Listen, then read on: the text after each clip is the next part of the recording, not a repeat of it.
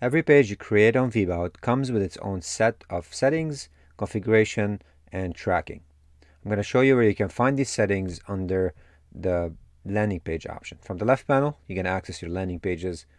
Either create one from scratch or you can go ahead and edit. I'm going to create one, and this will immediately prompt me with this pop-up. The first thing I can do is upload my favicon, which changes that little tab logo that shows up from your top of your browser. You can also give the project a name for your own reference. This will not be seen by the visitor. And you can call it anything that you'll remember down the road. So this could be the compare offer or something with the date if you'd like. Compare marketing platforms.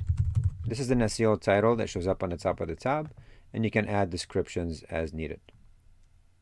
The second option is the domain settings, and you have different ways to utilize our pages by either taking our default URL, which you see right here, or you can configure this and white label it as your own. You have to verify your domain first, and you see how I have 2 pages verified here.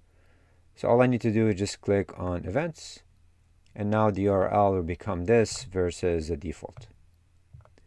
If you don't like this trailing slash, you can click on it, modify it, and you can say change it to anything you want. Just separate it by a dash so you don't have spaces and random characters. Okay. And save. That's your new URL. There's also an option to embed if you'd like. Not the ideal option, but it is available.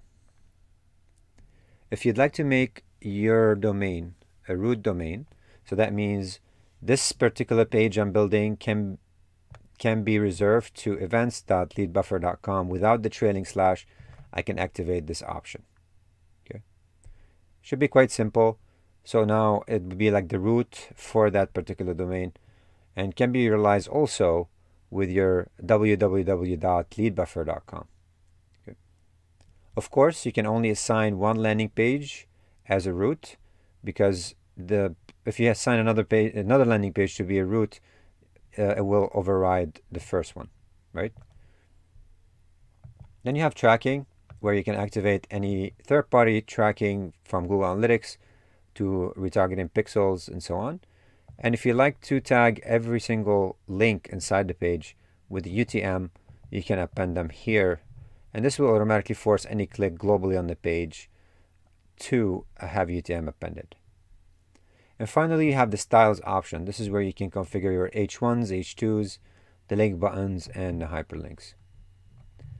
Make sure to save once you're done so the settings are there. And if you ever like to access them again, you can see the top corner under Tools.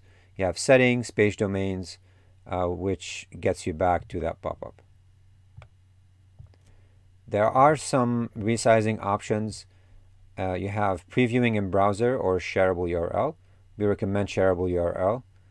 You have a revision, which displays the history of all the edits you've done. And you can also simply save and confirm. So this is how you can access your settings available under your landing pages.